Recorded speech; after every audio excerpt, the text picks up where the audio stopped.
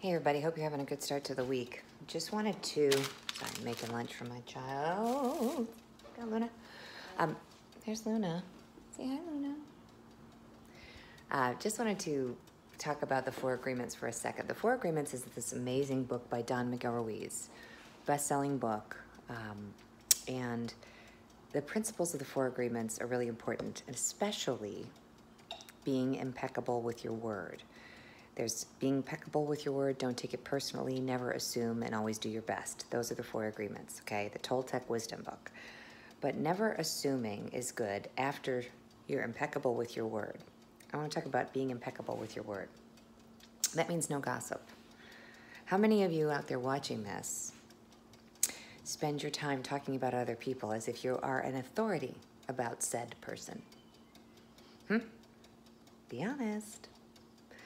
Gossip is toxic poison. It is actually a vibration of sludge. I've interviewed people who have died and lived to talk about it, had near-death experiences, and they say that when they see somebody telling a lie or spreading gossip from the light, say they're in the light and they're looking down at somebody spreading gossip, it comes out of their mouth like brown bugs, like sludge.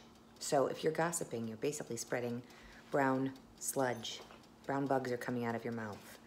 Now, if you're speaking truth and love, light comes out of your heart, light comes out of your mouth, according to those people who are in the light looking down.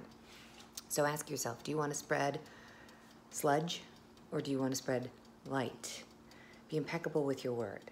Do not gossip. Do not make a soup of sludge. That's low vibration, and you're better than that because nobody knows the truth except the person.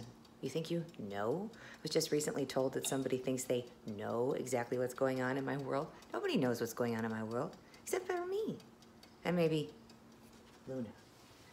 Hi, Luna. So be impeccable with your word.